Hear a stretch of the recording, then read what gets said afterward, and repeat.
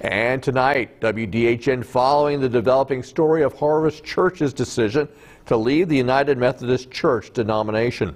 An astounding number of the congregants voted to leave, the vote ending with 99% choosing to disaffiliate with the UMC. A source close to Harvest Church tells WDHN they're leaving the denomination because they feel like the UMC is moving away from biblical authority and is not following their own rules.